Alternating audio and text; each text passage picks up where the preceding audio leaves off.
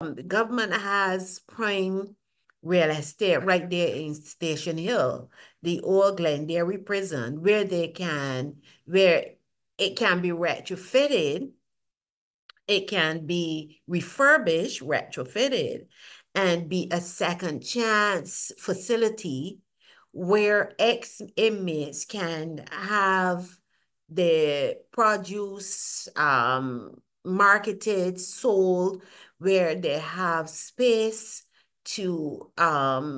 what they would have learned in prison to be able to carry on their new skill, etc. So it may not be a case where they have to go and rent somewhere, but certainly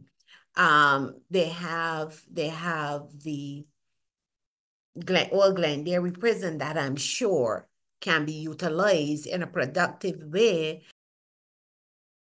So I'm thinking that if that opportunity is provided, then chances are we will be able to deal with the unemployment issue that is a key barrier to our young people reintegrating successfully and making a difference in their lives.